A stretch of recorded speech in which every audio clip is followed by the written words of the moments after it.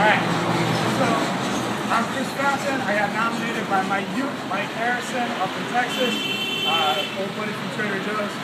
So I'm going to go ahead and donate anyway, as all you guys should, and then do the challenge, obviously.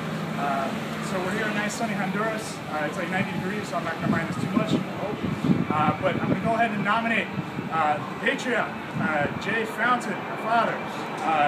Also want to nominate Lauren Patricia. I don't know how she avoided this so far, but I got you now. And then two people down here in Honduras, because we need to get it started down here.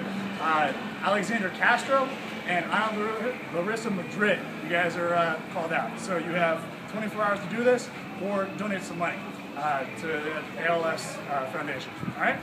And don't forget, one more thing. Oh, here, let's take a look. It's starting to melt, so we got to get this done real fast, but there is a whole lot of ice in there. But don't forget that, since this is a gym after all, strength exercise can actually slow, not reverse, but can slow the onset of ALS. So keep that in mind. Go ahead and let's do this. Come